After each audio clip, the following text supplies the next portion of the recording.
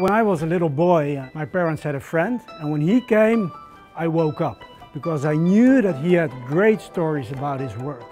He told about herring filleting machines, tulip binding things, but also instruments that will be launched into space. And I thought, if I could work there, that would be amazing. The most typical thing about the projects that I work here is that they're all different. The variety is just unbelievable. We work on so many different topics: space, semiconductor, medical, defense, infrastructure, and in each of them we can have a benefit to science and society. In many projects that we are involved in, the optics is really at the heart of the system. Take a camera lens, for example. You need the lens systems, and then you have to build all the housing and the mechanics and everything around it. But if the optics is not right, you don't have a system. And that's what makes it so interesting and so nice.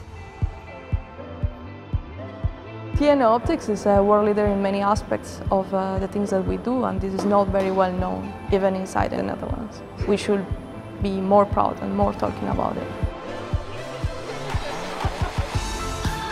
What I am most proud of in the last few months that I've been at TNO is directly contributing to the satellite that will soon be flying around the Earth to measure the concentration of greenhouse gases in the atmosphere, and being able to look up into the sky and know that I directly helped develop the satellite.